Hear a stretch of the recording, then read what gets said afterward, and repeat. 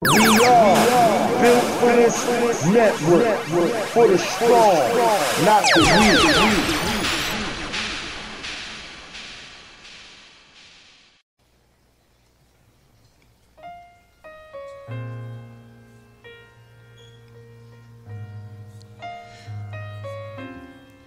Hey, yo, this is Big Illinois 73. I want you to tune in to the Backyard Podcast Music Sessions, Friday nights, 10 p.m. Central Time, on the Built for This network, on the Spreaker.com. Check us out. Hit the like button, subscribe. Peace.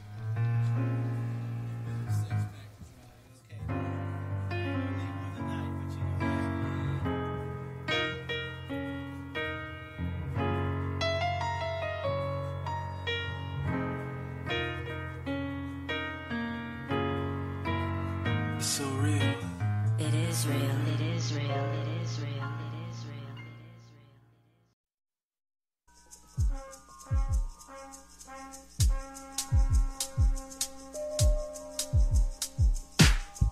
It's your boy D Greatest from South Central.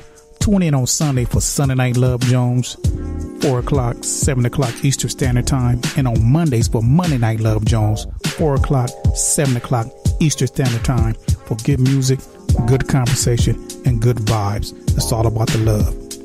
Yeah, man.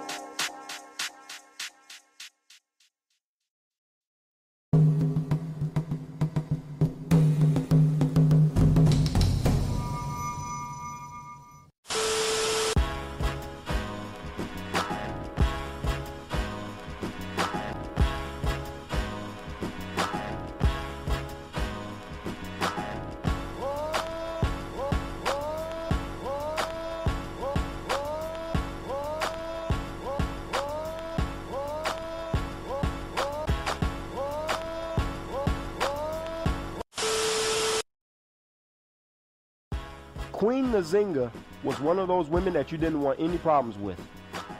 Nzinga was known for her battles against the Portuguese in Angola. She fought against slavery until the day that she died. According to Portuguese records, she died December 17, 1663. She was queen of Indango and Matamba. She was a rider. She was the daughter of King Kiluwanji, and he put that warrior spirit in her. She was trained and very skilled in martial arts and in weaponry. This woman was a beast. She was born with the umbilical cord wrapped around her neck, and during these times, this was a sign of power. At birth, a lady predicted that one day she would grow up to be queen. But everyone else thought her brother Mbandi would be king one day. At an early age, Nzinga soaked up game from her father every day,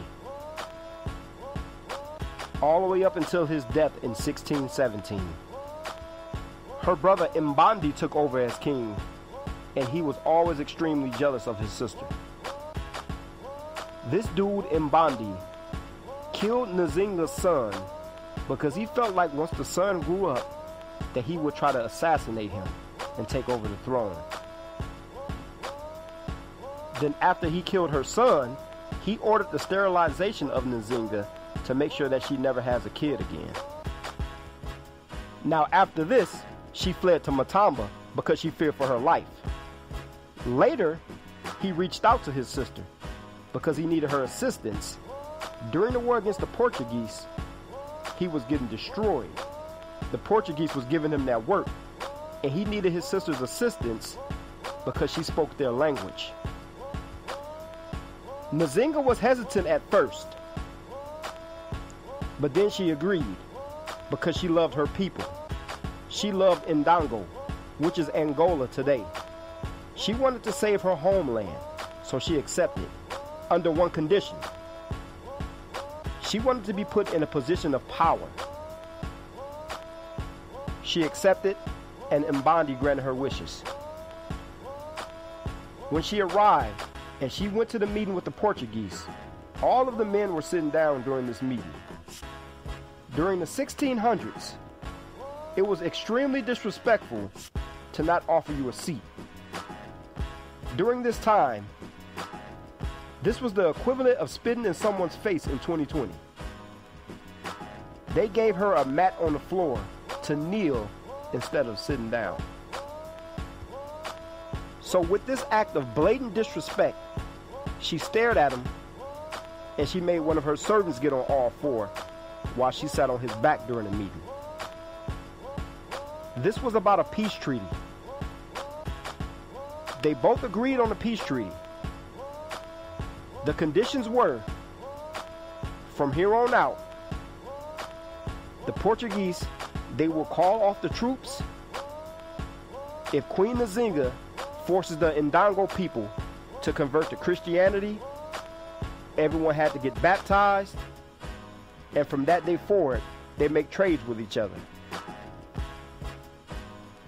According to some accounts, they say after the meeting with the Portuguese, Queen Nzinga made her servant stand up, and she killed him and said the queen doesn't use the same seat twice.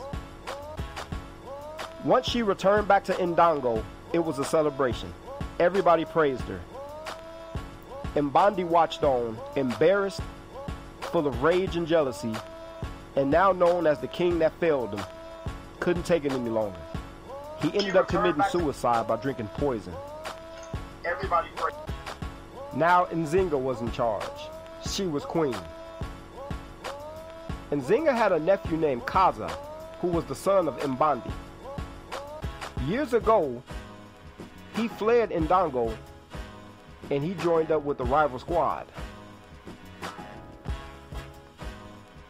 See, it was hard to touch those Ngala people. They kept a low profile. During the 17th century, there lived groups of marauders and mercenaries known collectively as the Mbangala. They were notorious across the continent. Some stories even claim that they were cannibals, who engaged in ritual sacrifice and stole adolescents to fill their ranks.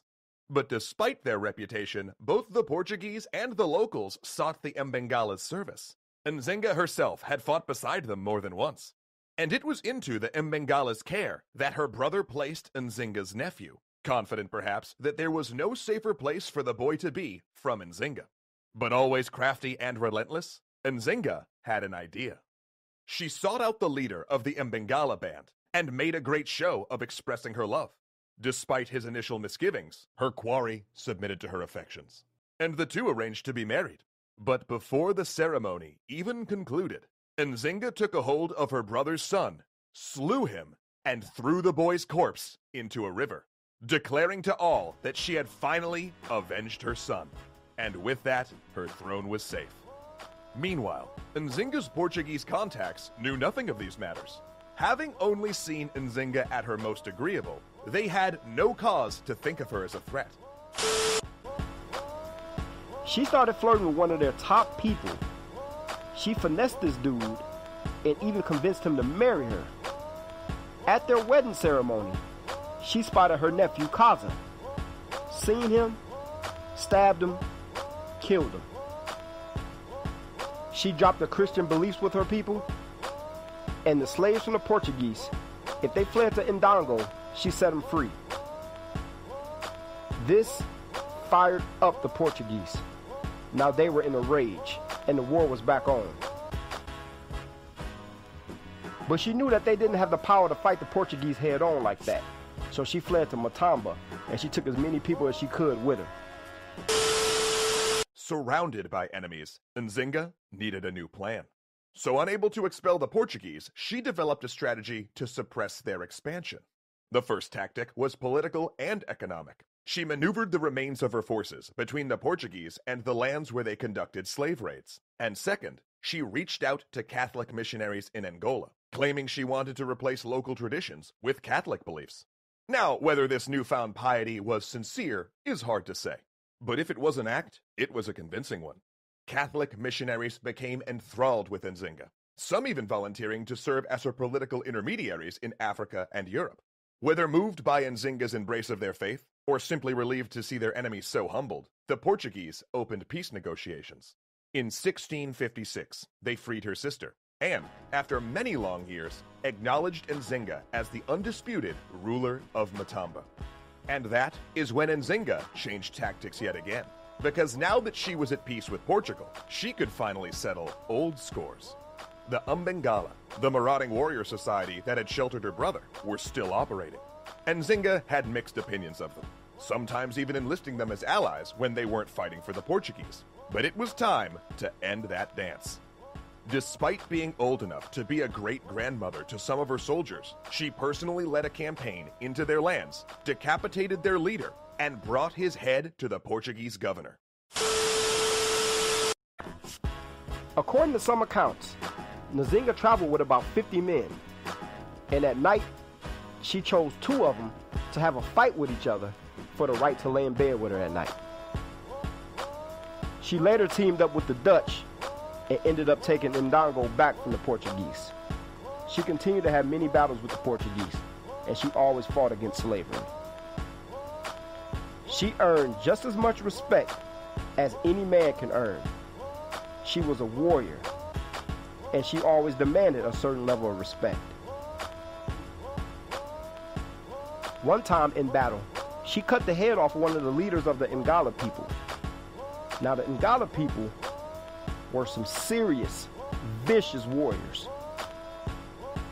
Her resistance to colonization and slavery as it was practiced by the European powers spread far and wide.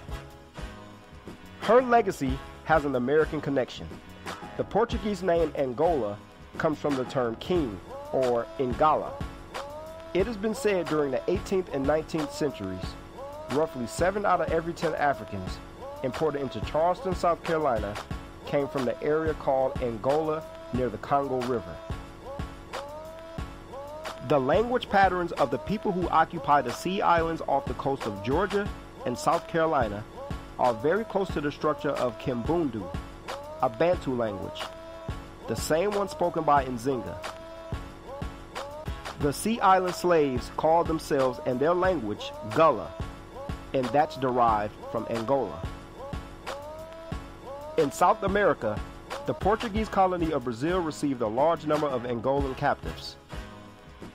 In modern-day Brazil, descendants of these slaves still hold ceremonies to celebrate Nzinga's resistance against slavery. Nzinga sent warriors to Brazil to organize a rebellion. And one of her warriors named Zumbi escaped from a plantation and set up a colony for runaway slaves in Brazil. Queen Nzinga ruled for 37 years. And when she ruled, she demanded her respect. After she passed away, everything crumbled. Queen Nzinga was born 1582, and she passed away in 1663. She passed away in her sleep. Queen, warrior, Queen Nzinga. Please make sure you follow the History with No Chaser Facebook page, the Instagram page, and subscribe to the kids channel. Thanks for watching. Make sure you hit the thumbs up, make sure you subscribe, and let me know what you think in the comment section. Her cultural campaign, along with her record of military victories, had shielded her lands from foreign occupation. And even on her deathbed, she begged her counselors to continue her efforts, to ensure that the country became what she hoped it would be, and to allow a priest to bury her in the Christian manner. And so passed Queen Nzinga, a woman who, despite being one of the best documented rulers in early modern Africa, still presents a puzzle.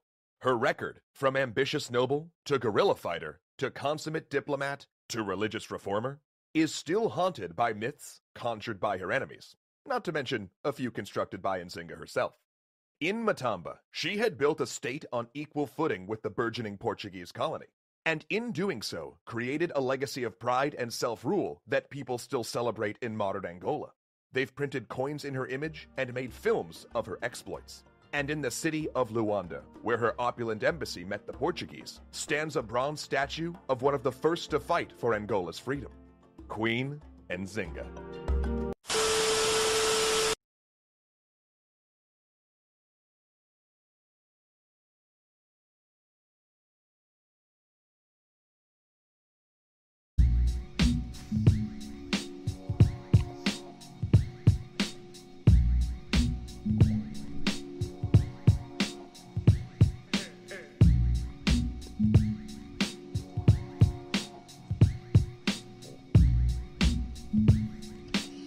Welcome aboard.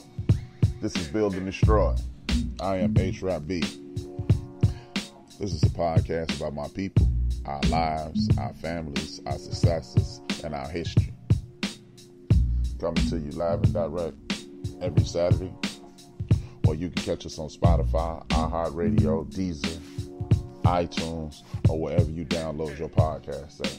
You can also come back to Spreaker.com, look for Build for This Network, and you'll be in tune. Now let's go.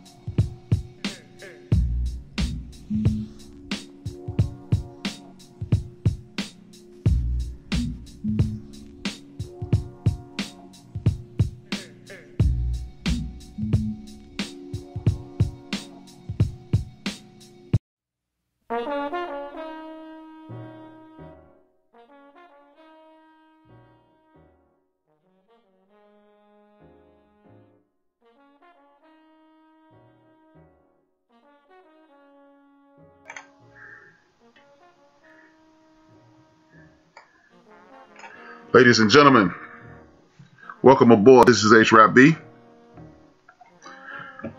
Thank you for tuning in to Build and Destroy. I am your host today. Thank you for tuning in. I am expecting a special guest, but until he calls in, I want to welcome you and thank you. This is a podcast, as I say every week. What that means is there's no such thing as I missed your show. This is on-demand entertainment. You will be able to go to Spreaker.com, Spotify, or wherever, iTunes, iHeartRadio, wherever you download your podcast from. It is not a difficult task. Please do that. And before you do that, I want you to hit like and share on your social media outlets. It's been real. It's been an insane week. We have a lot to talk about, and I have a lot to share with you guys. As I do before each one of my shows, I like to thank and send respects to my ancestors. If you send respects to your ancestors and the people who are in your family, who are here, who put you in the position that you're in, you get blessings and protection from those very people, and you'll live a wonderful life. Or that's the way I was taught. Now, with that being said, I have to give homage to people from my family. These people are the Harper family, the Bailey family, the Turner family, the Battle, Cotton, Crisp, Lansdowne, Liggins, Duncan, and Williams. You all know those. That's my mom, my dad, my sisters, my brothers. We are in the building at all times. Now, I have my guests available. How you doing, Ben? Oh, man. I'm having issues with the sound. I don't know how to fix this on the run. It looks like I'm going to continue to try. And Ben is going to... Oh, my God. You know what, Ben? I'm having issues with the sound. I don't know what's going on. I can't fix it at this moment. I'm going to have you call back. And... or we'll reschedule another time when I get the sound on point. Well, until I get that squared away, what I'm going to have to do is just continue with the show. I want to thank each and every one of you guys for tuning in.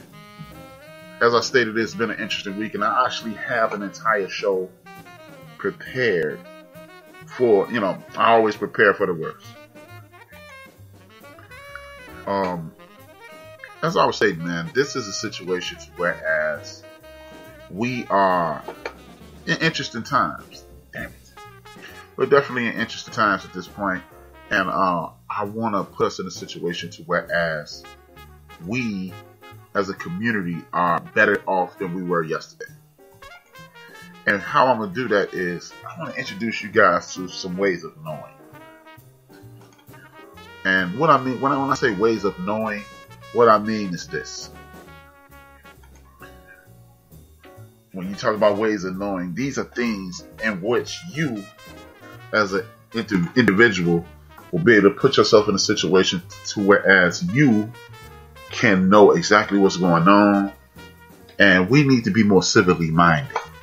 And what I mean by civically minded is this. Being civically minded is if we're going to live in the United States of America, and I know a lot of people are saying, hey man, we need to leave. This is some BS and things of that nature. We keep saying those things, but most of us can't afford to move out of our current neighborhoods. You can't afford to move from a horrible neighborhood to a decent neighborhood, or a decent neighborhood to an affluent neighborhood. So how in the hell are we going to pack up and move out of the country and move to Africa? So it sounds good when people say, hey man, we need to get up out of this country. But if we are to get out of the country, I'm gonna need somebody to explain to me how can you can't move from neighborhood to neighborhood, but you can move out of the country. So when you're talking talking about those kinds of things, let's just be reasonable. And to be reasonable, I need us to be more civically minded. And if we're going to be civically minded, then what we have to do is understand how this thing works. It's been a whole lot of talk about cancel culture over the last few days. People are going in and this guy is that and that guy is this. And we're having issues with this guy speaking to these people and this, that, and the third. And believe it or not, man, I understand the concept. Because we have people who are saying that they're down with one thing and they're down with the next thing, but they're really not down with anything. And when you speak up and speak loudly, and you're loud wrong, you present a problem for the rest of us. I'm not here to excoriate anyone. I'm not here to put anybody in their place. What I am here to do is hopefully enlighten people on how things work. And when you enlighten people on how things work, hopefully what you're able to do is put yourself in a situation to whereas you are putting yourself in a position to win and not lose. And when you put yourself in a position to win, not lose, you put yourself in a position to obtain equality, and that's what we claim to be looking for. We're not trying to dominate anyone. We're not trying to destroy anyone. We're not trying to put anyone in a bad situation. What we're trying to do is advance the culture, put ourselves in situations to whereas we can be respected to the utmost, and we will be treated like human beings. And that's the goal for people in my community here in the United States of America. Point blank, period. I'm looking around the table, I'm looking around the country, well, the table, so to speak, but I'm looking around the country and I'm hearing constant arguments, constant disagreements. And what we need to do is come up with a plan so we can reach one goal at the same time, or set one goal. Let's not even reach one goal at the same time, because more than likely, we're not going to reach this goal at the same time. Let's just be honest. Nothing happens in lockstep, because it may be something that I see and you don't see, and it may take you a second or two to wake up. But one of the things that I want to talk about, actually I want to talk to Ben. I'll be pissed off about that, being perfectly honest with you. But I got, the show goes on. Sorry for wasting your time, Ben. We're going to have to make more time for you because I really want to talk to you. And thank you for staying in the chat room. But what we have to do is realize this, and this is the number one thing we need to realize. We all have common interests. We all have common goals, but we don't have common allies. And what I mean by a common ally is this. You must use the powers that be to the best of your abilities to get what we want to be. And when we are not civically minded, we put ourselves in a situation to whereas at the end of the day, we're going to lose. We can tell certain people to do certain things, and we can recommend that other people do other things. But if we're not doing what we're supposed to do. What we're going to do is lose ultimately. There are no permanent allies. There are only permanent issues. Point blank, period. That's it. Point blank, period. You heard the reason I used Queen Nzinga today at the intro of the show is because by hook or by crook, she got what she wanted. She got what she needed. And that's just the end of it. A lot of people will say, oh man, that was then, this is now. It's this African tradition called Sankofa. Sankofa, when you look up Sankofa, you will see a bird with an egg in its mouth looking backwards. And what that means is you must look back. Look at a problem. Shout out to Dr. Greg Carr for introducing me to this. Karen Hunter. You must look back in order to go forward. In order to go forward, you must look back. And what that and the premise is, the problems that you are running into today are problems that have been run into before. If you don't agree, it's this portion of the country, of time and history in this United States of America called Reconstruction. During Reconstruction, we were going through the exact same thing we're doing now. Voter suppression, discrimination, and potentially being at the behest of terrorism, domestic terrorism, because there was no outside terrorism. And at the end of the day, George Washington was a terrorist. If you go to England and go to school, he's a terrorist. He's Bin Laden damn near. You know what I mean? But we must turn our heads, look into the books, look into history, look into the times that have expired before us, and then we'll see how our ancestors were able to encapsulate success and move forward.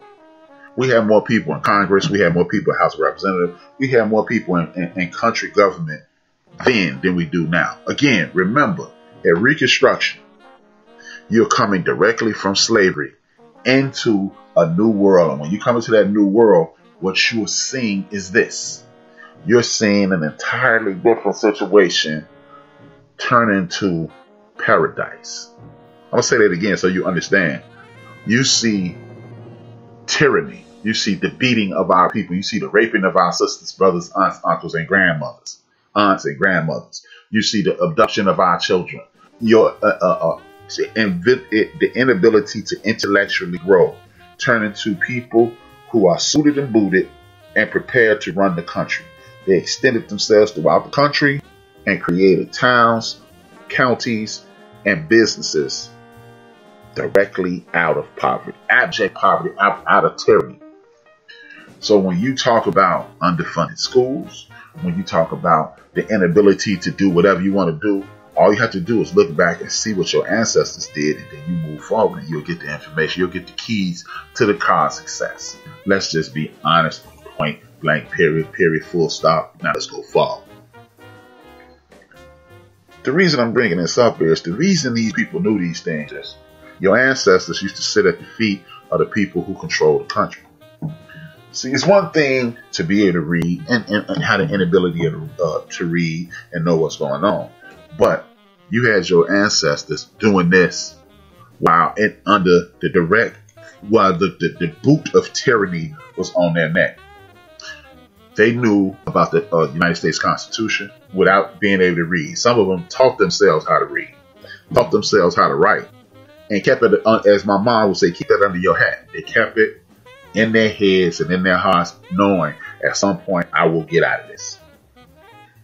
Fast forward 200 years, me, you, and others, we have the ability to read, but we refuse to read, refuse to research, we refuse to take the necessary steps to be successful. Don't you see a problem with this situation? Again, you look back, see how to go forward and solve the problems that are in front of you. During this period called the Reconstruction, you had the Democratic Party being invented because the Republican Party was the only party that was available. People who were called Dixiecrats enter. They create the Democratic Party. They fund the Ku Klux Klan. And this is the America that you are living in right today. A lot of people don't understand that people in those time periods understood the law because the people who wrote the laws, the people who controlled the government, were discussing these things right in front of these people. These people, our ancestors, were standing there listening to these people create laws and spread the word of mouth just as easily as you do on the internet today. But we for some reason believe, oh man, they holding us back, they trying to stop doing these things. All you have to do is look at your ancestors, you'll get all the answers. That's it, man. It's not some magical path to success. You use what you have to get what you need, and then you move forward. That's it. But what we do is, as a community, it seems we have gotten comfortable with complaining. And I don't like that. I really don't like the fact that we've gotten comfortable with complaining. It's a sad commentary. It is a sad commentary that we know how to tell each other what we don't do. We've actually bought into the propaganda of black people are lazy, black people are inefficient, black people don't care. And these are ideas that are brought about by white nationalists like the president of the United States and the people who support him. We've also, something else I don't like is we are apologetic for things that are done to us. Why are we so comfortable apologizing for being put under tyranny, and the tyranny affects the behavior of the very people that you're complaining about? See, I need you to compartmentalize for a second. Your brothers and your sisters, not your blood brothers or family brothers, but the brothers and sisters in the community. Oh, we're going to have to start calling each other brothers and sisters again too, but that's later on in the conversation. I want you to put yourself in bondage mentally. Take yourself back 157 years. That's how long people have, quote unquote, been free in this country. If you were looking at the community today, how do you think those people feel? Wait a minute. Y'all can go to school. Y'all can go to the library. Y'all have computers and things that'll pull up information on your hand. And you're doing worse off than we were doing. Or as a matter of fact, according to Dr. Claude Anderson, one of the most respected economists in the United States of America today, 1863, black people own 1/2 of 1% of the wealth in the United States of America today. At that point, 1863, 157 years. Here we go, fast forward 2020, black people own 1/2 of 1% of the wealth in the United States of America today. How is that humanly possible for us to make zero progress? See, what you perceive as progress is really a concession. I'm going to say that again. What you perceive as progress is really a concession. And what a concession is, I'm going to give you something to make you think you're moving forward. But you're really not moving forward. You're stuck in the same rut that you were in. And you're not getting any better. Because guess what? If you were still in bondage, don't you think the technology that would have been developed, so you, just like GPS and tracking devices that they put into a pet, don't you think they put that in you by now and let you go to the Bahamas and things like that, and then you come back? People evolve over time, and those things, they gave you basically more slack on the rope. You know, just like you do with one of your pets. You have a 50-foot chain, a 10-foot chain. You got a more aggressive pet, you're going to have him on a 10-foot chain so he won't go and bite no neighbors. Then you got a more free-flowing pet that's friendly with all your neighbors. Everybody can rub him. You give him a 30, 40, 50-foot chain so he can run all over the yard, because you know when he gets close to the chain and it's a young person on the other side of that chain, he'll rub him and he can keep going. So the more aggressive brothers and sisters, they'll give them a short chain. People who have bought into the society, they'll give them a long chain. Let's just be honest. And I hate to use animalistic comparisons, but those are the only ones that fit what I'm saying. And I'm hoping to hit hard so you will understand exactly where I'm coming from. So our ancestors will be shamed. I'm just going to use myself. They would be shamed of me. They'd be shamed of a lot of things that I've done. They'd be shamed of the fact that I was a college dropout. I went back and got my degree.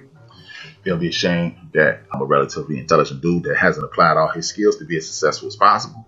They'll be ashamed that I don't do as much civically as I can to support my brothers and sisters.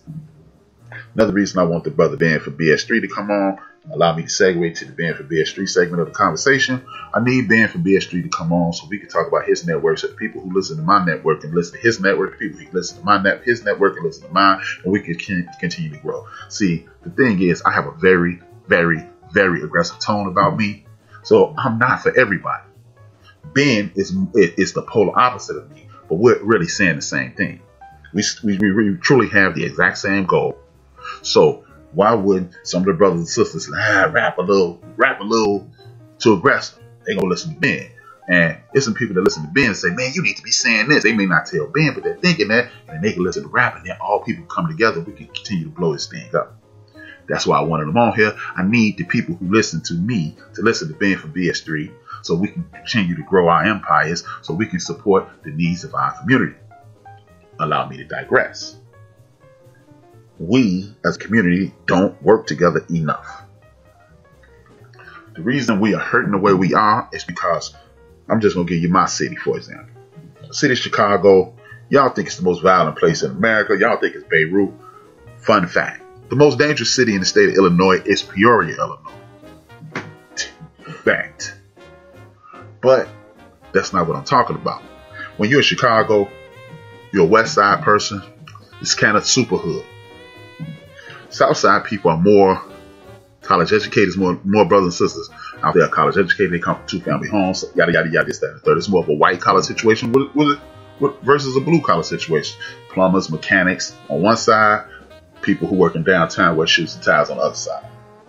Believe it or not, the brothers and sisters in my city from the south side of Chicago look down on the people on the west side of Chicago because they blue collar, they're more rough around the edges, they're more hard nosed, and oh man, they're hood, they're ghetto, what's wrong with them, yada yada yada, right?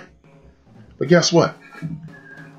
When the Gestapo pull you over, they don't know what part of town you're from. You're just that word that we don't like.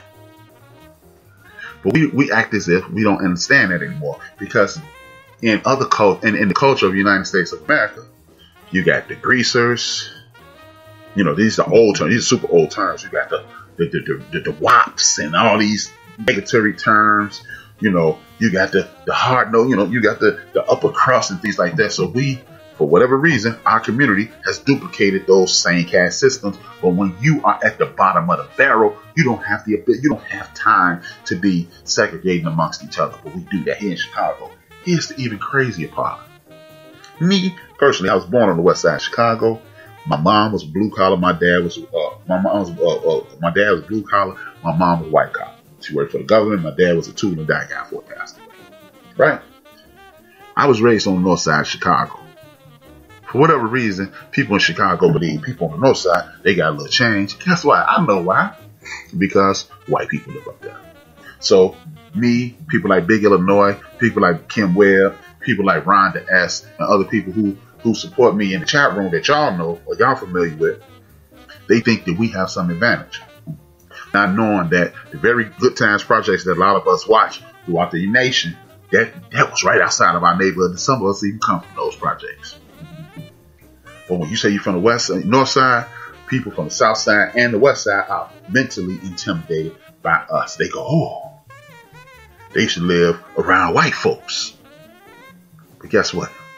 We were 30 cents away from a quarter just like your black ass.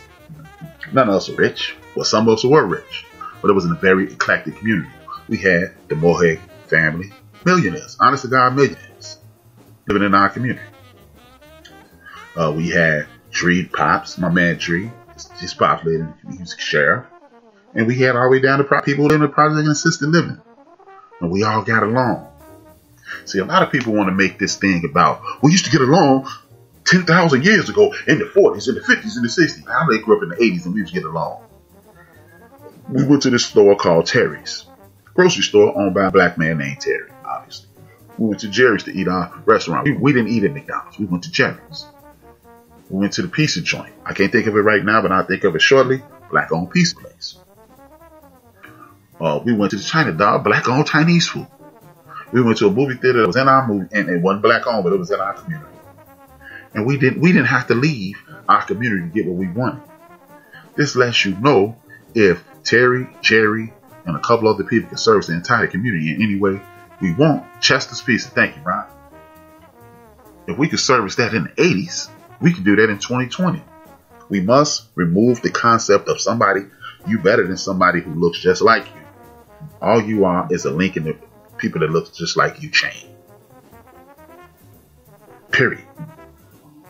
But we don't want to do that because we've bought into the situation to whereas you are duplicating the oppressor's behavior. And anytime you duplicate somebody who's oppressing people's behavior, you in essence become a devil. And when you duplicate demonic behavior, you get demonic results. Period. These things are continuously holding us back because we don't want to accept the fact we are all we have. And look, if you want to continue to buy into that nonsense, please do so. But do so over there. Don't intermingle with us until you can get a leg up and then burst into other situations. Now, am I telling you not to go downtown and get the job with the shirt and tie in the big building and make hundreds of thousands of dollars and become a CEO and make billions of dollars? No, I am not. What I am telling you is this. Everybody that looks like you is in the same boat. Because if you driving around in that Lexus 300, you're going to be on the side of the road getting harassed by po-po at some point. That's just the way it works. So for us to continue to just complain, what we need to do is stop complaining, get on the, as James Brown said, get on the good foot and move in the same direction. If we all want to go to, let's just use a fictitious, well, it's a real address. It's 2300 Jackson Street in Gary, Indiana. If the goal is to get there, you can come from Detroit, you can come from Cleveland, you can come from Cincinnati, you can come from Chicago, Milwaukee, St. Louis, California, New York, Baltimore, Atlanta, Alabama. But the goal is to get to 2300 Jackson Street, right? So let's stop looking at the methods and ways in which we choose to get there, and let's just make sure we all get there. And the reason I'm bringing this up is this is an election year in which we have never seen before. How many freaking times have we heard the saying, man, this is not like anything else you ever heard? Yes, we've heard that 10, 11, 12, 13 million times. Every time it's an election, we hear that. We hear it. But here's the time that is most important. Civics. High school civics is just what we need right now. You know, elementary school civics is what we need. First and foremost, if you don't believe this is a very important election, I want you to understand this. Okay, every 10 years, since the beginning of the country, they take assessment of how many people in the country, and that's how they divide up the finances in regards to needs like healthcare, road repair, so forth and so on. Everything that you think is important, that's how it's divvied up. Oh man, I ain't giving these people my information. They just want to track me, blah, blah, blah. Okay. 1943, it was an act passed, Chapter 10 of the United States Constitution that states after the Japanese people were released from internment camps, this is what I want you to understand. There was laws passed that the United States Census Bureau can never share the information that is given to them. Only thing they can do is tell you how many people that live in the community, how many people live on the block, how many people live in the area. They cannot tell you HRap lives there. They cannot tell you Jew from Houston lives there. They cannot tell you Big Illinois lives there. They can just tell you that this, between 2300 Monroe and 2400 Monroe, there are 85 people that live in that area. That's determined how much your schools will be taken care of, how many times your roads will be paved. That's how I can tell how many buses that need to be. If most bus services, even if they're independently owned, like Chicago Transit Authority, CTA, the Chicago Transit Authority, a lot of bus lines have been cut because every 10 years, brothers and sisters, do not fill out the census. Guess what? This is the one time if you freaked around and lied. If you didn't tell the truth and say it's 3 people living in this house, you said it's 8. That's the one time that'll benefit you, just lying. Because, oh man, it's 32 people in this classroom. Because the Census Bureau only reported 800 people in that area, so it only need 45 teachers, and now you got 42 people in each class. But if you'd have said, I got 8 kids, and when you only have 4, then guess what? You had more funds allocated, all these kids trying to get these ebooks and things like that so you can do school at home. Guess what? You have those naturally because you fill out the census properly. If you don't think this is important, civics lesson number 1, it is. Because People do not have it. Tell you what. When was the last time you walked up to a homeless man and asked him for something? Because he doesn't have anything, right? He's homeless. He's destitute. He's indigent for a reason. Because he don't have the financial capability to maintain a life that we think is livable. So he's in the streets panhandling potentially, or living in a homeless shelter hoping to get into a better situation. Guess what? The Census Bureau allows your state, county, or district allocates more funds so that guy can get affordable housing, or that woman can get affordable housing. He gets affordable housing. He's off the street. He's less likely to rob you, hurt a young person, or he'll get the mental assistance that he needs if he's not in a wayward way. Another thing, the Census Bureau. These roles are horrible. You didn't fill out the Census Bureau. And if you don't agree with me, I understand, but it's a reason that these things are happening. And that's what's not happening. You guys are not buying into the system. If you don't buy into the system, you can't expect the system to work for you. Rule number 2, as my man Ben echoed, we complain too much. No action. You feel like, oh, guess what? The Census Bureau is supposed to run through the end. The census taking is supposed to run through the end of October, especially if it's extended. It was attempted to be extended through the end of November because of the COVID-19 situation, and you didn't have Census Bureau workers walking the streets doing what they were supposed to do. What was happening was this. What has happened is this. Your president, Donald J. Trump, the same guy that 100 million you guys stayed at home and didn't vote for him, or Hillary Rodham Clinton. Y'all didn't vote for either one of them. And guess what? He's in play. And guess what? Now your community is underfunded. Going to a hospital. People laying in the hallways on beds due to this COVID-19 situation because the hospital does not have the funding to support the health needs of the people in your community. You didn't fill out the census. Those hospitals will not be getting an influx of money. You will not be getting the health care that you need, and more of your friends and family members can potentially die. This is what happens. This is what happens. And you didn't take the necessary steps, and now it's time to complain, right? Well, Rap, you told us to get people elected that you trust. I also told you to fill out the Census Bureau, and I've been saying this for the entire 2020. I've been saying this since January. And if you didn't do it, if anything goes wrong in your community, all you have to do next time you get something doesn't go right in your community that the government's supposed to handle, and the funds should be allocated to you and yours. I'm gonna need you to go to the bathroom and look at the mirror and say, "You big dummy." Seriously, and I'm not kidding. It may seem funny, but that was funny, Rap, but it's the truth because you didn't do it. The dude has snatched the rugs, the feet up under your rug, and the rug up under your feet, from up under your feet, and now you stuck. Register to vote. Get engaged, get involved, get into it. If you don't understand, again, the reason I use the analogy, have you ever asked a homeless person for money? Because you can't take something from people that they don't have, or something that a homeless man that's extremely valuable, because more than likely everything he's had has been stripped from him. People only take things that are valuable from you. You can't register to vote. I'm going to give you a perfect example. State of Virginia, their last day to register to vote was Wednesday. Guess what happened?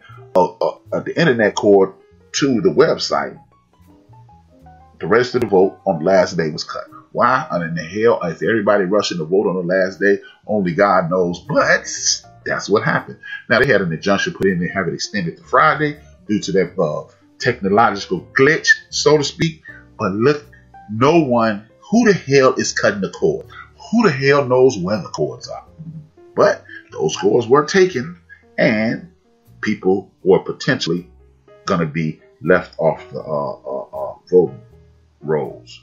Now, what I want to know is, why you wait till the last minute? 2 is, if vote is not important, why are they trying to strip you of it? There's a lot of people that sit around, sit on their ass, sit on their hands, and complain, man, that vote stuff ain't yada, yada, yada. You know what? Vote don't mean nothing if you vote for the same doofus.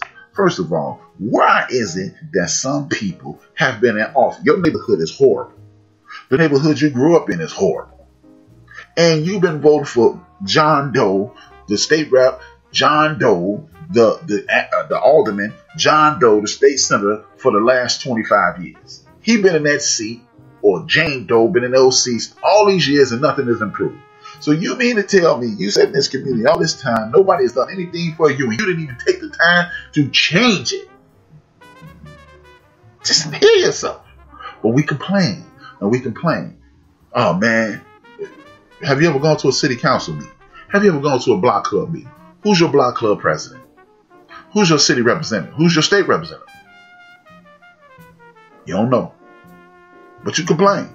You know, like the age-old tale, Barack Obama didn't do nothing for black people. Black people, what do we want from Barack Obama? And then you say something that people have been fighting for 157 years. Reparations. So did you ask Obama for reparations? Did you put together a package? Oh, no. You know why you didn't ask for reparations? Because in 1992, Shirley Chisholm, the Congressional Black Caucus, NAACP, Student Nonviolent Coalition, headed by Stoker Carmichael, a.k.a.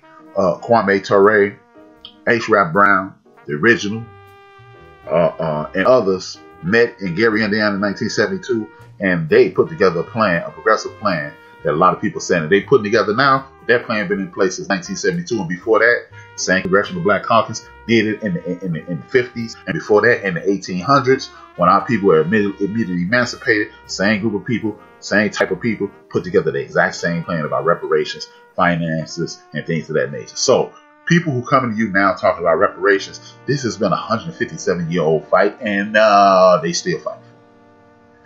But you didn't know that because you've never taken the time to look into the history of your community and what's going on. It's easier to sit back and complain laterally. What in the hell am I going to call being from BS Street Sports and Entertainment for and complain about the government?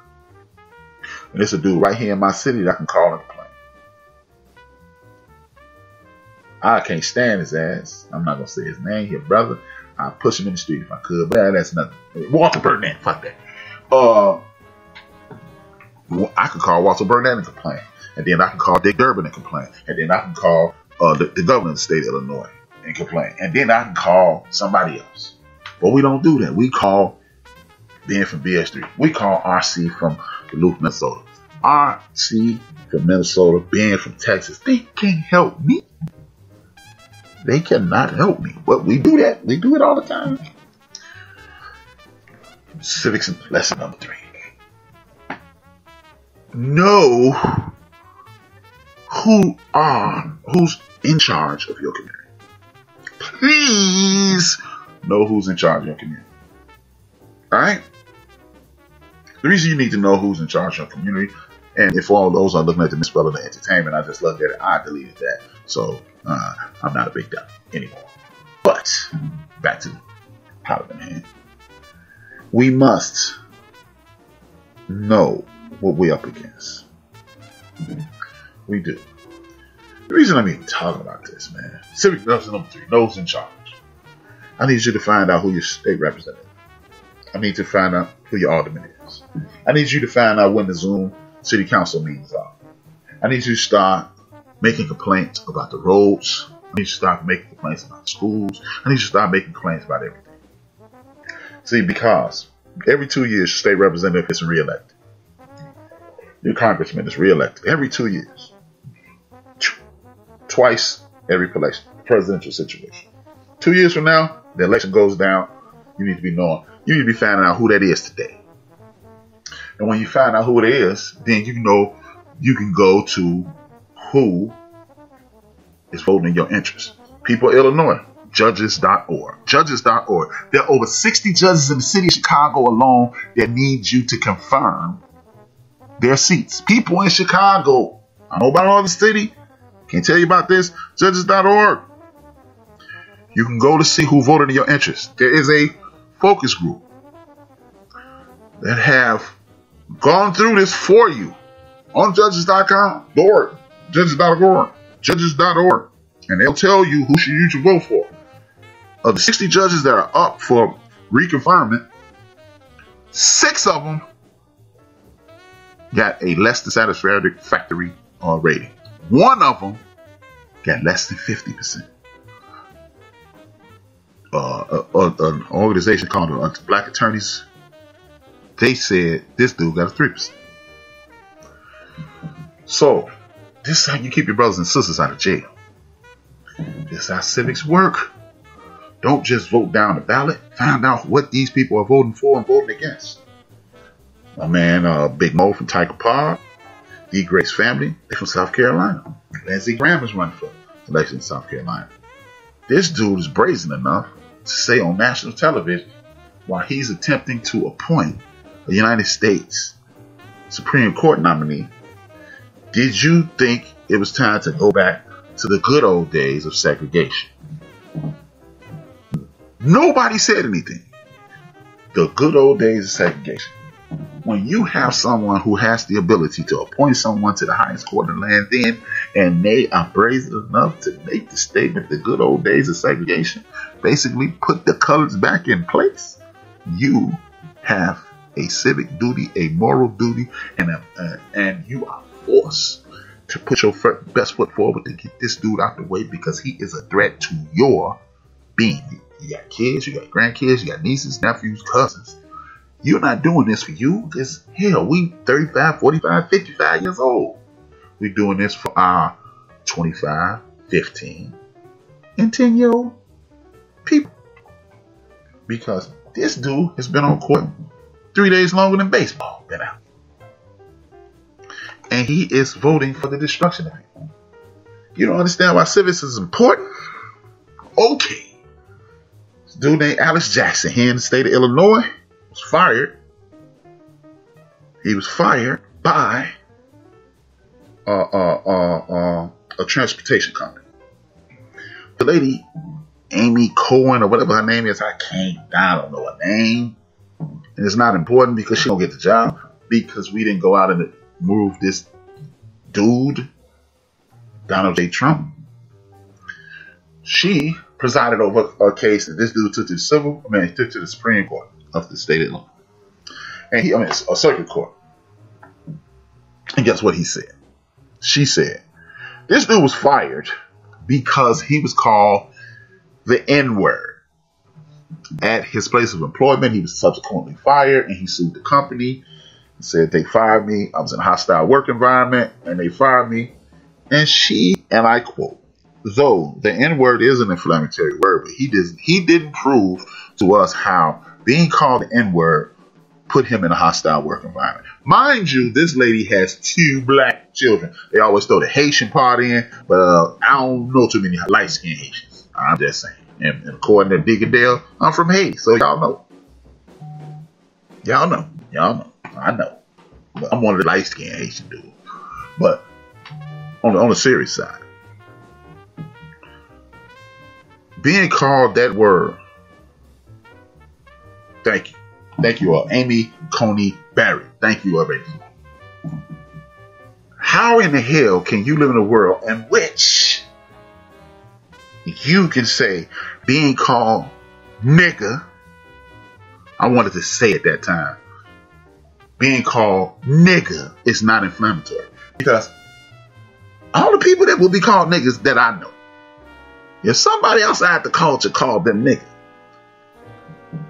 it's a hostile situation, let alone hostile work environment. If you call that word in public, you are going to be ready to be, there's going to be some hostility. But according to this woman who has 3 children who look like from our community, 2 children from our community living in our home, I don't give a damn if they're directly from the motherland. They look like us. They could be called nigga in an inflammatory way. And she said, it couldn't have been. It could be, it just could be a misunderstanding.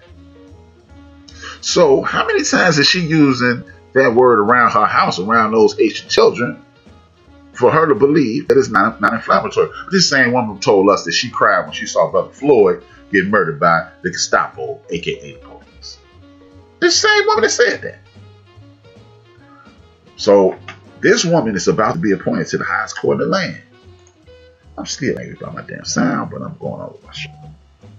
This woman is about to be appointed to the highest court in the land. And when you appoint someone like that who cannot see your pain, your tyranny, your suffering, how can you possibly hope to get a fair shake? When you got people like Mitch McConnell that talk about democratic cities like Baltimore, democratic cities like Chicago, democratic cities like Detroit have been burned to the ground forever. How about this? Another peek at civics. Republican states like Kentucky, poorest in the land, top 3 poorest in the land. But Republican-run states like Alabama, Republican-run states like Mississippi, 3 of the poorest states in the United States of America. Nobody talks about that. See, this is why we have no permanent allies. We only have permanent issues. We don't have, I'm going to say it again, no permanent allies, permanent issues. Now, when you're dealing with this kind of situation, this is why your rights will be stripped. Because Roe versus Wade is going to be stripped away. Gay marriage is going to be stripped away. Some of my brothers in here brothers and sisters listen to this. Man, I'm sick of that gay shit anyway, man. Fuck that. That ain't got nothing to do with me. This is something that may kick one of his justices in his ass. Because guess what? If it's illegal to marry who you want, gay, straight, then at what point do they say white people can't marry black people? Clarence Thomas, you might be next, bruh. But you're going with the party who claim they got your back.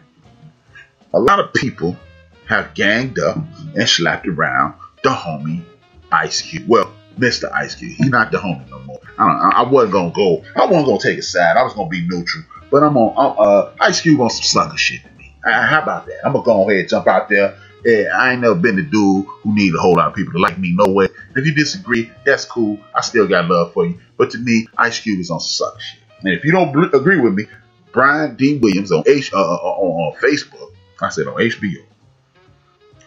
Brian D. Williams on Facebook.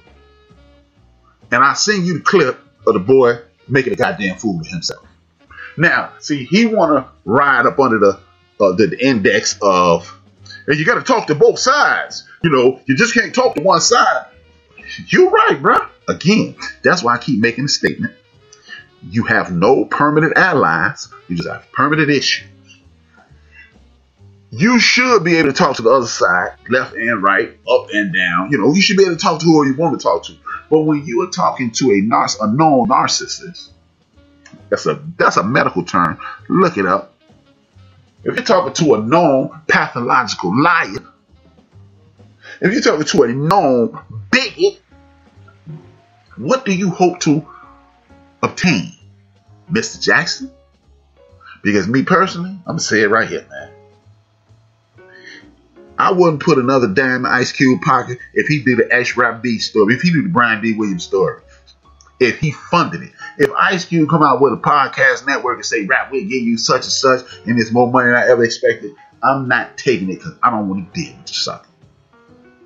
See, y'all can, oh man, Q, see, y'all, what Steve Harvey, who I'm not a fan of. I used to, up until a couple of days ago, I was a fan of Ice Cube. A big time fan of Ice Cube. Steve Harvey, who I'm not a fan of. Steve Harvey might be doing sucker stuff behind the scenes. I think he's a despicable human being.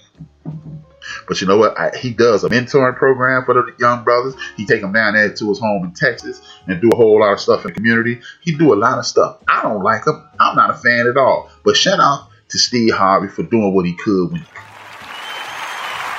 You see what I'm saying? Big ups to him. I can't be mad at the man. I think he a sucker, but he do some good stuff. But y'all cancel Steve Harvey. Man, look at him. He's a clown. Kanye. He's a clown. It goes without saying. The man walks around with a big nose and red shoes. He might just be a clown. But y'all cancel them immediately. Jim Brown. Oh, I can't believe he went out. We kicked him. But Ice Cube, he did the same thing. And then when the brother Roland Martin tried to talk to him like an adult, he tried to turn it into a barbershop conversation. Hey, what do you say, Ice Cube, when people say, where were you all this time? Do y'all know the dude who wrote, I never had dinner with the president? I never had dinner with the president. Y'all know Vaseline.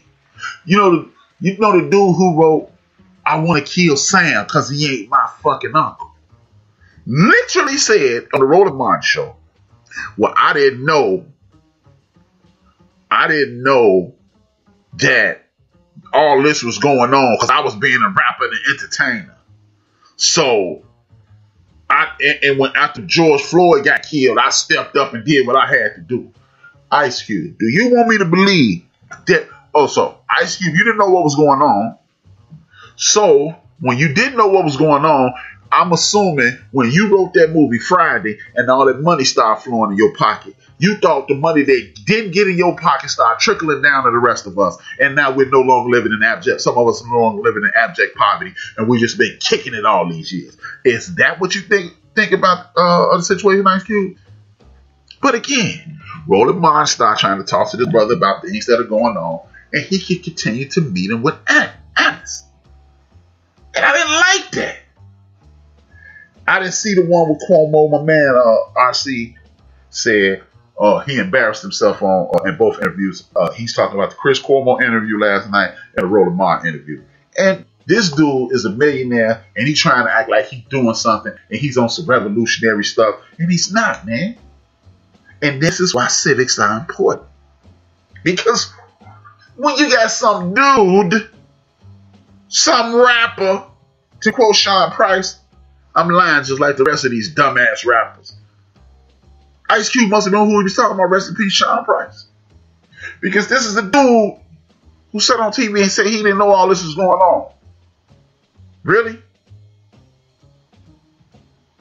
Ice Cube, man.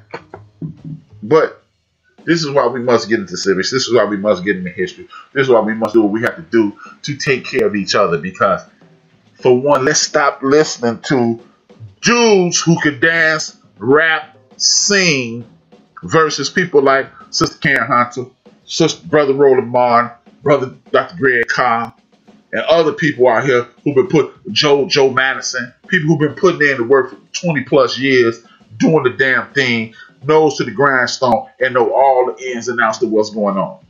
Or how about this? How about, wait a minute. How about this? We step out on the land, Dr. Harry Evans, exactly. How about we step out on land and read a book? Look into some stuff. Send somebody to the HRap show. Listen to HRap show. Let them point you in the right direction. Because what I try to do is put down breadcrumbs, send you down a rabbit hole. Hopefully I'm doing that. And then you look and go down that rabbit hole. Oh, God, yeah, I didn't know. Instead of listening to a Puff Daddy talking about he'll start his own political party, which is moronic at its lowest level. He started off at the bottom. He's a moron, and then when we delve into it, he gets dumb and dumb. Mind you, remember Rock the Vote, Vote or Die. Puff wasn't even registered to vote, but that's what I'm talking about. Now, Puff talking about starting his own political party. In theory, that makes a whole lot of sense. Oh man, y'all not doing what we're supposed to do, blah, blah, blah, blah, blah. Well, here's something that's going to really bother you. I'm listening to John Leguizamo last night. John Leguizamo was talking about Latinx people. Because they call Latinx, they're not Latinos, they Latinx. But guess what he did? He included Mexicans, Central American, South American, and Caribbean Latino people. But we sitting around here talking about, man, screw the Africans. Screw the Jamaicans. Man, it's the brothers right here. We worried about ADOS, American descendants of slaves. Slaves are not people. American descendants are people who were captured and forced into slavery. How about that, ADOS? Allow me to digress. But we worried about everybody else linking up. You linking up on the premise of a language, and we're not even linking up on the premise of what we look like. Back to Puff Daddy. You want to start your own political party, Puff? Ingenious. What a new idea. Not. Puff, I'm going to need you to hurry up and sit your ass down. Sit your ass down. Please do that, man. Because starting up your own political party, you are simply wrong.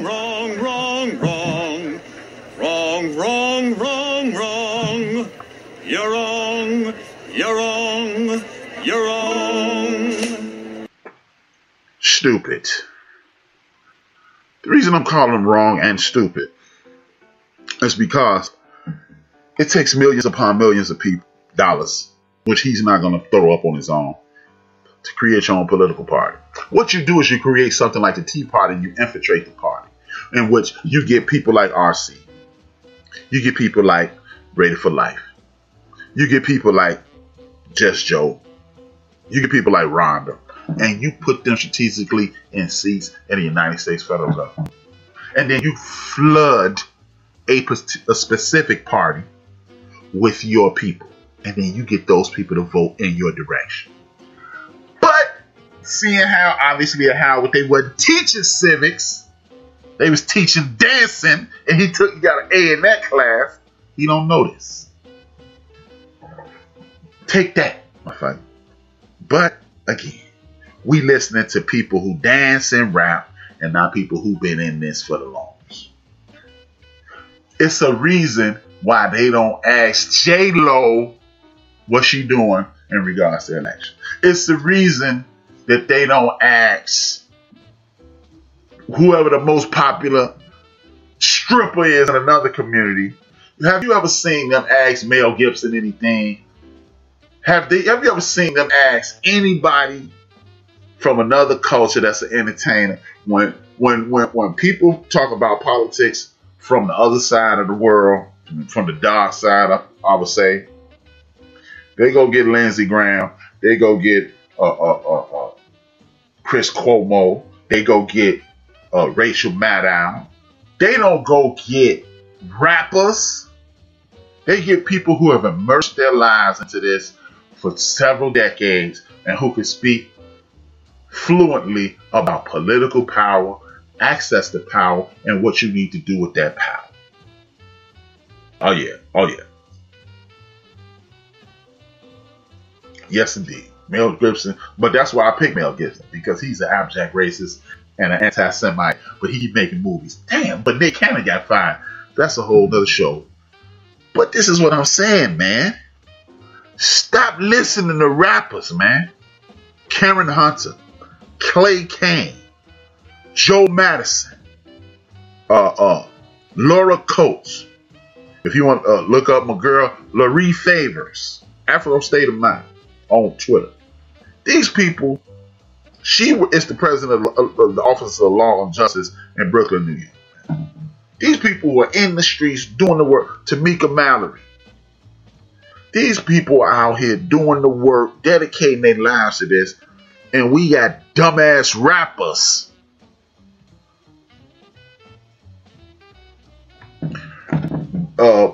We listening to dumbass rappers. My man, Ready for Life, to say HRap, we can't control who the mainstream media chooses to speak to. It's sad but true. You are 1000% correct. Shout out to Ready for Life. You are not incorrect. HRap is totally in agreement. But here's the thing, Ray. We can't choose who we listen to. Because when they put that snack tooth drunk dude on TV, we go, God damn, and turn the channel. We need to do that same thing when they put one of these dumbass rappers on TV. That's all I'm saying, Ray. We have total control of what we listen to. See, what I'm trying to do here, Raider, and the rest of the people who support me, shout out to the people who support me. I really appreciate it. Because y'all not listeners, y'all not followers, y'all supporters, man. Y'all support them. But what we can do is create a safe space for us to commiserate and put ourselves in the best possible situation. We must create that safe space. It used to be church years ago. We would go to church, the pastor would drop some gems on us, and then we'd talk about how to rid our community of the scourge that is racism, discrimination, and bias. That's what we used to do. Now it's online. You come to HRap show and we can have a conversation when his phone lines is working. You call in, we can have a conversation about it. But we've gotten far away from that. We have to talk to Raider for Life kids. We got to talk to RC kids. We got to talk to Rhonda kids. We got to talk to everybody face to face. We cannot be talking to these people who believe in nonsense. Jesse Ventura and Arnold Schwarzenegger were the governors of the state of Minnesota, and the governors, and they were entertainment. You are 100% correct. The country is 245 years old, and you showed me 2 times where white Americans supported, 3 with Reagan. They supported some big time entertainers. And those dudes, you right. But what they went direct, the difference is they went right into politics and they did the political thing. I'm talking about dudes who have zero to do with politics. I'm talking about dudes who have zero to do with anything but entertainment, and they call themselves, they're totally ignorant, they call themselves directing our community, telling our people not to vote. Not saying vote for the right people, not to vote at all. Just the history check. Just the history check. 100 million people didn't show up to vote last time. Look what we got. Mr. Q, Mr. Harris, Mr. Combs, well, Mr. Jackson, Mr. Harris, Mr. Combs, who started this whole you vote thing. 100 million people didn't vote. Everybody said, well, Donald Trump lost by 3 million votes, the popular vote. Don't you understand? Listen to what you're dealing with. Donald Trump lost by 3 million votes in the popular vote. That means of the 200 million people that were here and the people who were eligible to vote, that means about 75 million people voted for Donald Trump. See, nobody really talks about that. Because if we were a fair and just nation, how in the hell did that many people vote for a narcissistic, habitual lying, potential rapist, bigot? I'm just saying. You still have people saying they're still undecided. This is a dude who stood on national television in a political debate and told a terrorist group to stand down and stand by. But you're still undecided. This is what civics are in. Because had you voted 2 years ago and put the right people in the Senate and the House of Representatives, and if you rolled in 2 years, you could strip them of all his power. See, what we do is talk about the right now. We don't talk about the future. This chick, Amy Coney Barrett, she was chosen out of college because they knew she was the right type of puppet that they could guide and put into the situation. They knew that. But see, we're thinking about right now. Whether Donald Trump wins or loses this election, you need to be thinking about 12 years from now. Seriously. Because in 12 years, you would have had, at a minimum, 3 different presidential terms. And if you think about 12 years from now, what happens is this. You put yourself in a position to win. You got people on TV, oh man, I'm a conservative and I hate Donald Trump. We'll see. It's the story I heard this week. This dude, black dude, adopted by a Jewish family. He would come home and say, my friend, my friend, my friend. And his Jewish dad would say, would they help hide you? And he said it used to annoy the hell out of him when his father asked him that. Would it help? What do you mean, will it help? I don't know if they'll help hide me. And to a 50-year-old black man, I knew exactly what he was saying. He was talking about being a Holocaust victim and his family being a Holocaust victim. And your real friends that help the Gestapo keep the Gestapo off you. How many people are willing to hide us? And not hide us, how many people are willing to roll with us? Because every time I turn around, I hear about, man, the gun store out of bullets. Note to all the black entrepreneurs. How about opening up an ammo company? LeBron James, Michael Jordan, Magic Johnson, Oprah Winfrey, any other black billionaires out there, millionaires and billionaires. How about open up a black-owned ammo company?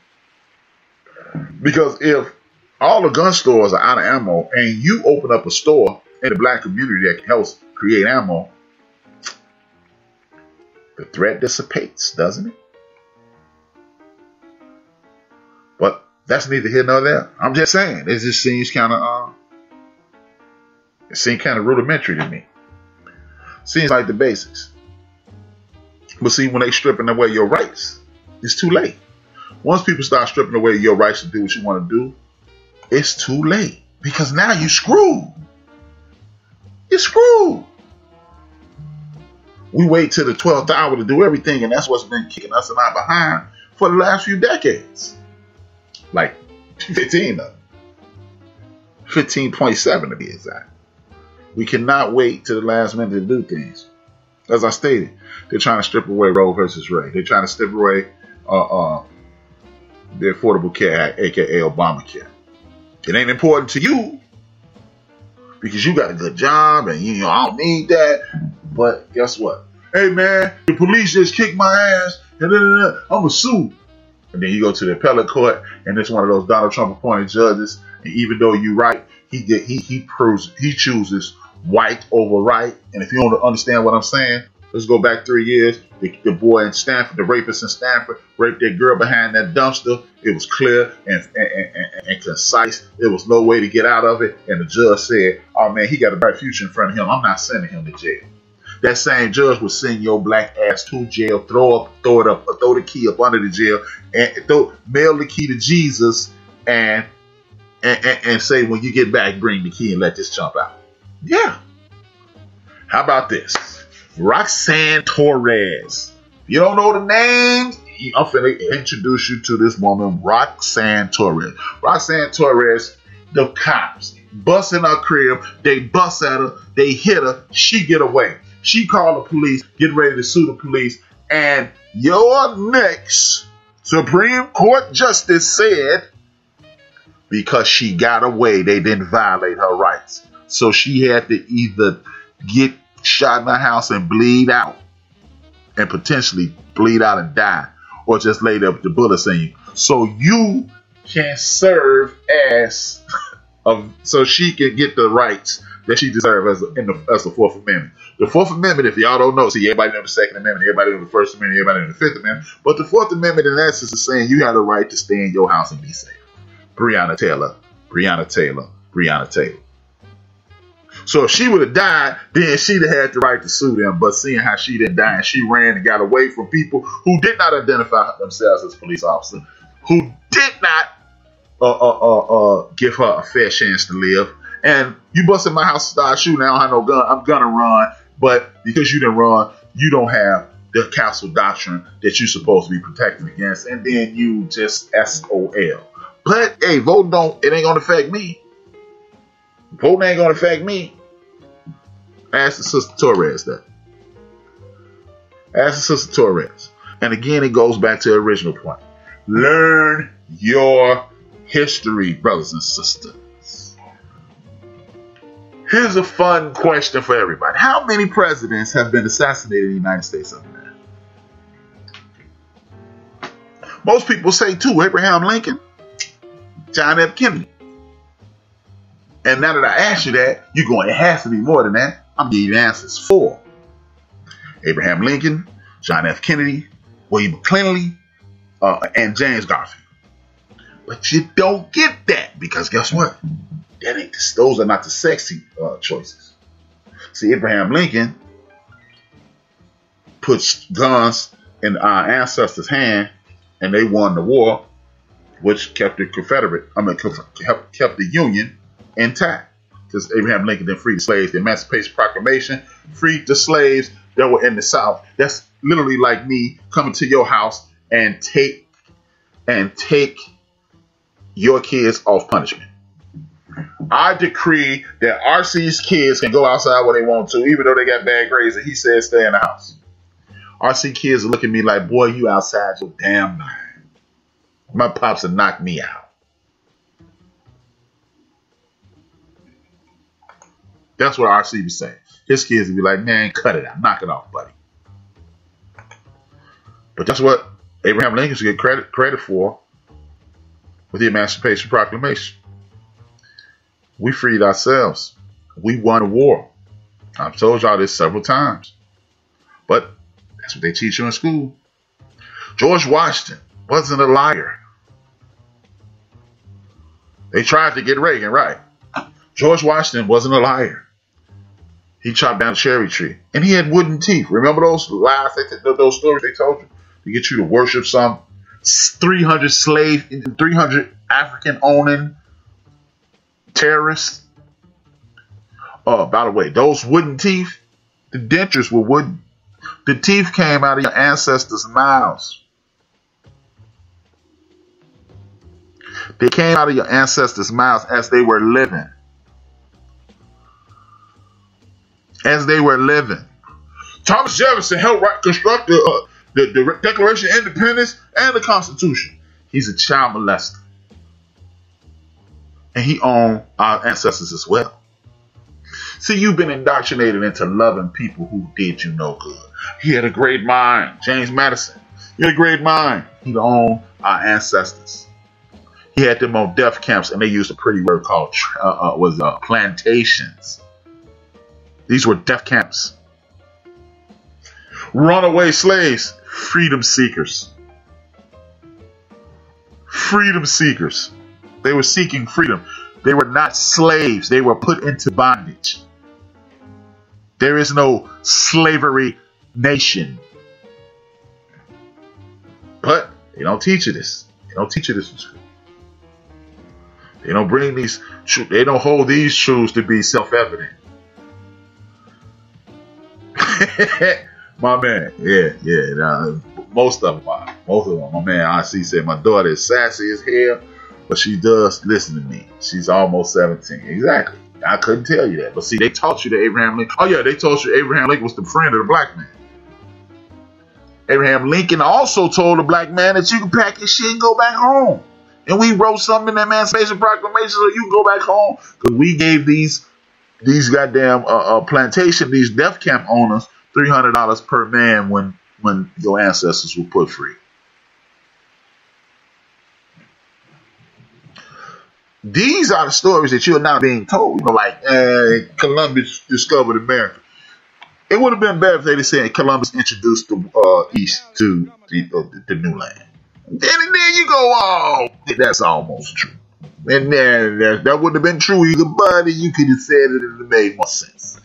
Can we discover Ron's house up in Canada? No, we cannot. No, we cannot. But that's what they taught you. See, the reason I'm going over these fun facts, Andrew Jackson sent millions of people west on foot, called the Trail of Tears. How the hell did Napoleon sell the western part of the country to the United States of America? When did he buy that? Those are called the discovery documents, because when you buy into what is known as the original sin of America, it's not the original sin of America. The original sin of America is killing all the people who was living here before you got your ass here. See, that's the one notion you keep buying into white supremacist thoughts or white nationalist thoughts, and that's why you are scared to buck. That's why you're scared to buck, because you keep buying into this nonsense. They use terms like the original sin to get you to buy into a criminal enterprise. You stole this land and destroyed people. And then you stand around and brag that we built this place. You built the homes of a criminal enterprise, and you're proud of that. Shout out to Dr. Greg comment. I'm just saying, man. It's HRap, man. All I do is tell jokes on air, man. That's all I do is tell jokes on air, and I make people laugh. But I get fun facts too, man. We have to, man. Introduce yourself to a stranger that looks like you. If you hear my voice, introduce yourself to a stranger that looks like you. Hi, I am, man. Hold the door open, brother. For the next sister that walk past you going into the grocery store with that damn mask on, hold the door open. Say hello. Sisters do the same thing, man. I remember when I got one of my first jobs. There's this white guy. he asked me, do all black people know each other? I was like, why?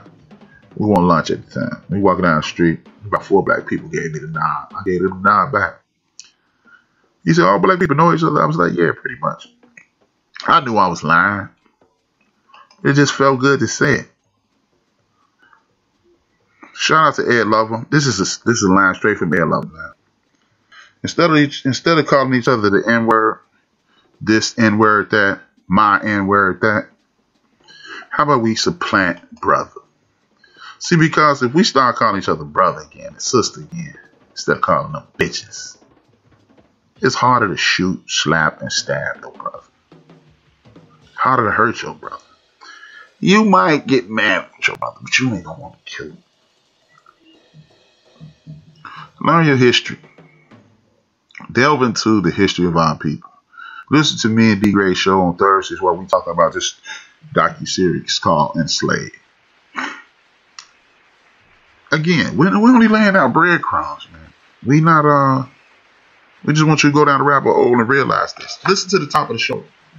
Well, each and every week, I'm going to drop you a gem from Black history so you can understand the greatness that you come from. And once you identify the greatness that you come from, you'll realize that it's inside of you. Everything that's in your parents is inside of you. Everything in your grandparents is inside of you. Everything their grandparents is inside of you. Good, bad, or indifferent. But it's mostly good.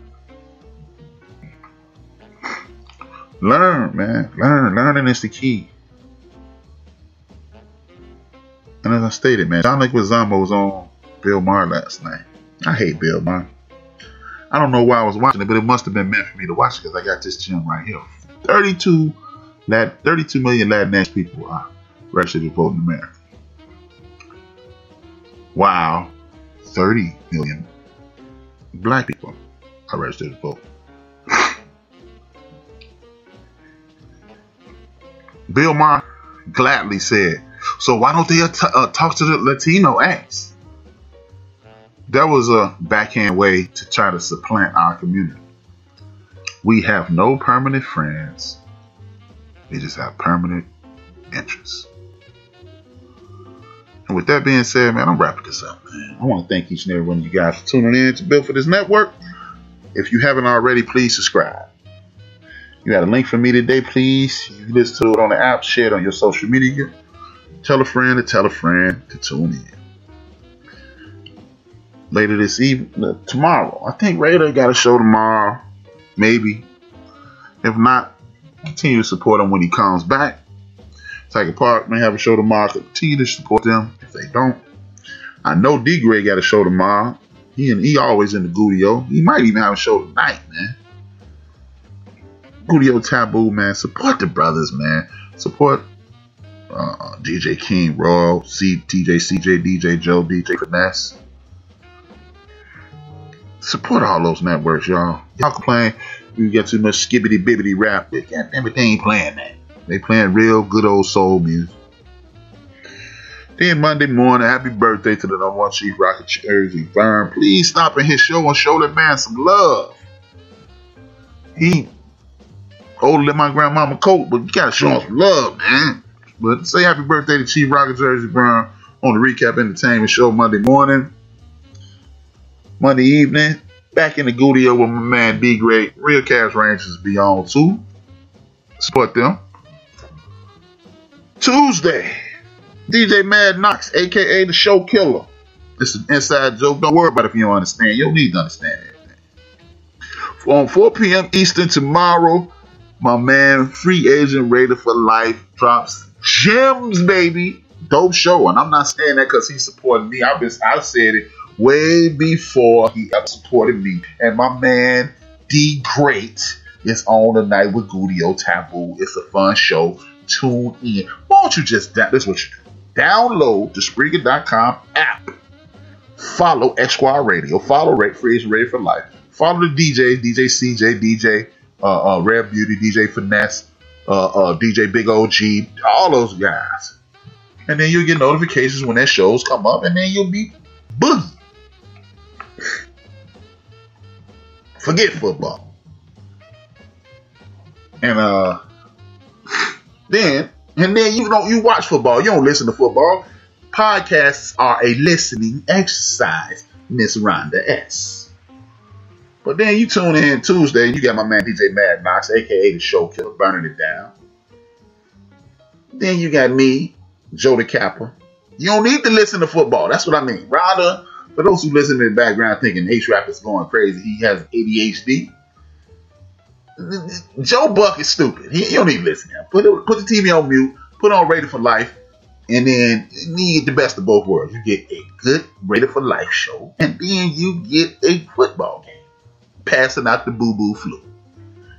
But then you got me, Joe the Kappa, Big Illinois. I really believe Big Illinois from Iowa or something. I'm just saying. I never knew him from Illinois. I just knew him from Iowa. But he Big Illinois for now until we do some research. Big Illinois, Joe the Kappa. We do the End of the Bench podcast hosted by yours truly. After that, DJ Rare Beauty is on. Killing it. Soul music. Then you got my man, the Al Capone of the microphone, and the sensual girly girl. I know I didn't do it like her. It sounded way better when she do it. And then Wednesday, Westside Wednesday, the Gudio fire right back up. I don't be in the chat room, but I'll be listening. Be great. I really hate the chat room, y'all. I'm sorry. I be listening to y'all show. I just hate the chat room. I'm sorry. Just so if I don't be rocking in your chat room, I deal with this. D Great, Westside Wednesdays. And then you got Deacon Allah Abdel Nabi Dale, master of the 7-Eleven. Go to www.ican'tunderstanddeacondale.com and listen to the Happy Hour recording of Deacon Dale. Once you download that app, it really sounds like he's speaking in English. I'm just saying. Allah Abdel Nabi is cold on the podcast side. I mean, I'm just saying. Rock with my man Deacon Allah Abdel Nabi Dale, and you'll be enjoying. I'm on episode 3 of Love Parrot Country. Hell of a show. My man RC. Then Wednesday night, live off hiatus. He spelled that wrong, I think. Big Illinois. Yours truly. Anu, Dre, and the sister Kim Webb. We are the Backyard Crew. We coming back. I really believe Big Illinois thought he was going to get locked up. He was selling illegal fireworks out his trunk. But that's another situation. The Backyard Crew is awesome. Then my man Serious Roundtree and DJ Knox burned it down with Theory of the Culture, my favorite show on the network. And then me and D Gray killing it with the Couch Potatoes. We talking about Lovecraft Country. The last episode is about to go down. Then we're gonna be talking about Enslaved. I got a couple other get downs that I want to talk about with D Gray. We're gonna see about that. We doing black entertainment, and to make it so we can get out. Then Friday, DJ Knox burning it down again, a.k.a. the Show Killer. And then Big Illinois dancing with my father and a wife beater. That's the name of that new show. But he killing it on the smooth grooves. Show Big Illinois some love. Wednesday and Saturday, my man Deacon Allah Abdel Nabi Dale and Lisa Duke. One of them, Smooth Grooves. The other is Smooth Blues. Deacon Dale burning it down, and I will be back in 168 hours. 168 and a half hours. 166 and a half hours. With the Backyard Podcast. I got to reschedule. I apologize to my main man being from BS3. I appreciate you giving me your time. I must recalibrate. And a bunch of other big words to mean. Fix my sound. I couldn't hear it. I knew something was wrong when I was playing my music. I ain't getting no feedback on this side. But I really appreciate it, man. Share, tell a friend, and continue to support Bill for this network, and continue to stay civically minded. Remember, man, we cannot do this without each other. The human experience is the only experience on earth that we need, that they need other people. If you have a puppy and you remove him and put him in the midst of a bunch of cats, he's gonna eat bones, he's gonna bark. He gonna chase his tail and do stuff that dogs do as he grows up. If you get a kitten and put him in the midst of a bunch of dogs, he's going to be a kitten. If you get a human and put him in the midst of that, he's going to try to be a puppy or kitten. Put him in the midst of some monkeys, he's going to try to be a monkey. People, human beings are the only thing on the face of the earth that need other human beings to be as good as they can possibly be. Good, bad, or indifferent. And remember this, to quote the great James Baldwin, I can't believe what you say because I do what you do. And that's why Donald Trump shouldn't have that's why Ice Cube shouldn't have had a conversation with Donald J. Trump, because you can't believe what he say. You just believe what he's done. And what he has done is made a mockery of this situation. And he is a narcissistic, bigoted jackass. And as I say at the end, as I say at the end of every show, I'll say this after this break. I want you guys to continue to listen. And before I leave, dream those dreams and man up and woman up and live those dreams. Life without dreams flows in black and white. Life with dreams flows in Technicolor surround sound. I'll be right back after this brief intermission.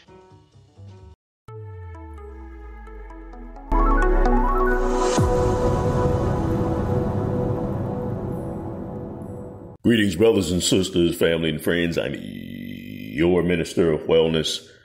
All this is about is boosting the immune system. This whole pandemic, pandemic, whatever you want to call it.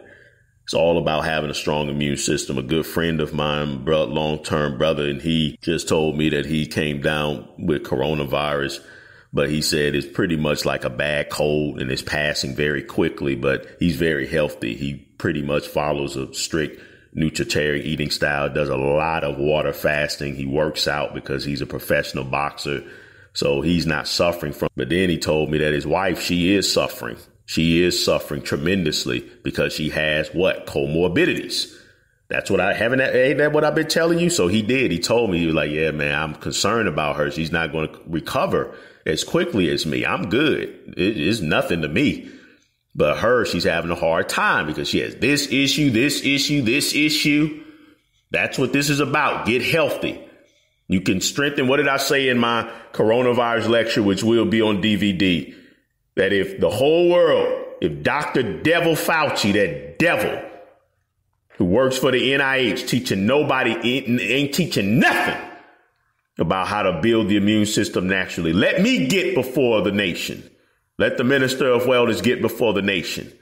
And if everybody followed the nutritarian eating style, you could arm your immune system and be 100% protected against coronavirus and any other disease in 30 days or less. And that's what I'm going to teach you quickly in this video. Doesn't take long. Boosting your immune system. Eat the medicine foods of God and get off the satanic American diet. That's how you arm your immune system. You can be protected. Yeah, he got it. He said it's nothing but a cold. He said he did a 1-day water fast and the fasting alone. And he said he had idiots trying to tell him, oh, you shouldn't be fasting. You should be eating something. No, you dummy. The immune system is strengthened when you're not eating. If you're sick, the first thing you need to do is do a water fast. That's the first thing, is to not eat, because not eating enables your immune system to turn its attention away from breaking down and digesting food. And the reason why I'm so harsh on the people that told him that, because the brother is healthy. But it's always the insane food zombies. Know nothing about health, nothing about healing. Ain't healed a soul. And they always have something to say. So let's get into this, brothers and sisters. Again, the medicine foods of God. Well, before we get into it, October 31st, that's the last lecture for 2020 on Breast Cancer Awareness Month, October 31st. Saturday, October 31st, Center for Divine Love. That's the location of the final lecture. The final opportunity to come hear me and come greet me, your Minister of Wellness, in person. That's it for 2020 until next year. So I hope you can make it. If you can't make it, it will be live streamed. It will be a private live stream event, which means I need your email. You can register your email by clicking the link in the description box and pinned comment section of this video, or by visiting theministerofwellness.com. A pop-up box to enter your email will appear. When I have your email, you'll be kept abreast on all further details concerning my final event, and you'll start getting your recipes Monday through Friday and any other pertinent information. theministerofwellness.com pop-up box, or click the link in the description box, pinned comment section. Eat the medicine foods of God. Organic plant-based foods boast a range of essential macro and micronutrients that can stimulate immune function and strengthen immune cells. Some of the greatest immune boosters, you already know: greens, beans, onions, mushrooms, berries, and seeds. You already know. Say it again with me: greens, beans, onions, mushrooms, berries, and seeds. Your immune system special forces. And then outside of the G-bombs, you have citrus fruits, red bell peppers, broccoli, garlic, ginger, spinach. Increase your fiber intake that feeds good bacteria in your gut. Help maintain optimal immune health. G-bombs are a great source of fiber: asparagus, artichoke, lentils, black beans, oats, organic oats, especially steel-cut oats. This is how you boost your immune system: smoothie, salad, soup, steamed green vegetables. Eat those 4 things over and over and over and over. Use different recipes. Exercise vigorously. Don't snack in between meals. No salt, no sugar, no oils. Don't cook with salt, sugar, oils. Learn to flavor your food with herbs and spices and enjoy the natural flavor that God put in the plant foods. The salt is deadly. It destroys your taste buds. I have several videos on salt. You're not going to post comments on my videos telling people that salt is healthy. I'm going to delete them. And if you keep spamming my channel, I'm going to ban you. If you want to teach people to eat salt, do it on your own channel. If you want to teach people to cook in oil, do it on your own channel. I am losing weight right now because of significant weight gain from eating oily vegan food. Worst thing you can do is cook your food in oil. And then, of course, no processed sugar. Don't snack in between meals because your immune system can only work in a state of fasting. Besides fiber-rich foods, fermented foods are also ideal for maintaining optimal gut health and supporting immune function, thanks to microorganisms called probiotics. Nutritious fermented foods. I've done a whole video on fermented foods and telling you how to utilize them. Again, the Satanic American diet. It is designed by the devil himself to keep people fat and sick so they can get into the hands of the sorcery industry so they can pump you with vaccines and drugs and take all your money from you. That's the death train.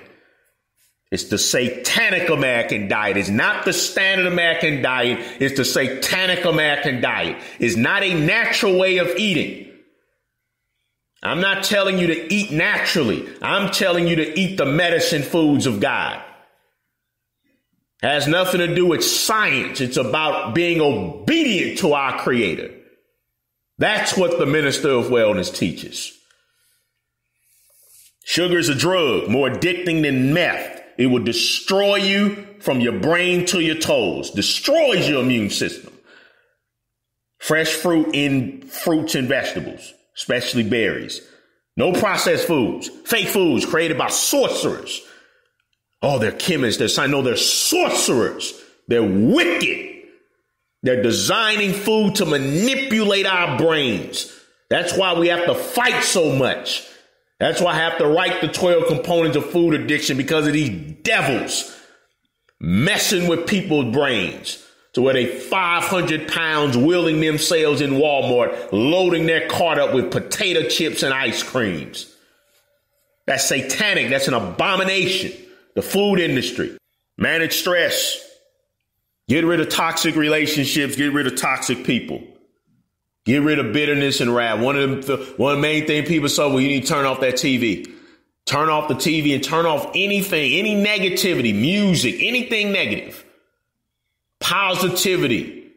Feed your brain with the medicine foods of Most High. Listen to things that will help you to elevate your life. And the biggest way that you can elevate your life is by understanding that your life is in the hands of God, and it is your decision, your choices, the power that He has given you that determines the course of your life. Not some system, not a group of people, nothing else. No, you look in the mirror and you accept full responsibility for your life. And if there's something negative in your life, then you cry out to the Most High for the strength to overcome it. So that leaves no room for bitterness and unforgiveness and holding grudges. All it leaves room for is that if there's a door that's standing in your way, with the help of the Almighty God, you knock down that door, you take it off the hinges, and you keep on walking a higher path. And then you have to get your butt up and exercise, and then proper sleep is very important for boosting the immune system. Do that 30 days. Boost your immune system.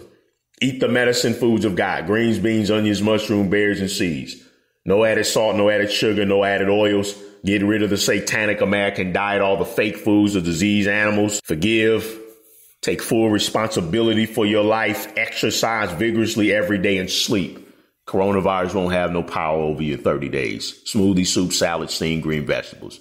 Get on the email list and you'll get your recipes Monday through Friday, including Friday desserts. Visit theministerofwellness.com, theministerofwellness.com. Earlier, I forgot to mention the organic Irish sea moss and the stragglers. That's another element in boosting your immune system. Invest in high quality supplements. That cheap stuff won't get it done. Invest in high quality. Anything that has my label on it, you can assure that it has been scrutinized by your minister of wellness. Organic Irish sea moss and stragglers, two of the best in the world that will be hard to come by as people get sicker and sicker as we slowly inch our way towards the so-called flu season. And then I have everything else you need to boost your immune system, the ultimate immunity building package, vaccine detox package, and more. Books with other recipes, meal plans, theministerofwellness.com, theministerofwellness.com. If you need help placing an order, any questions, comments, or concerns, call 888-847-8026, 888-847-8026. That's the same number to call if you'd like to book a wellness consultation. I love to coach you one-on-one. Just call 888-847-8026. Join the Facebook group. I can be healthy. I will be healthy. I must be healthy. Just search for that phrase in Facebook and join us. I'm also on Twitter, Instagram, and LinkedIn. You can find me all over the World Wide Web simply by searching for the Minister of Wellness. theministerofwellness.com/give. That's the official donation page. Please go there. Make a tax-deductible donation. The Ministry of Wellness, Inc. The Most High will richly bless you for helping me to promote this truth and save lives. I sincerely thank you for your love and support. theministerofwellness.com/give. Check the description box, pinned comment section, and that page for all of the ways to be a blessing to the ministry that's blessing your life. I know you can live a long life in excellent health. I know that it can. I know that it will be yours.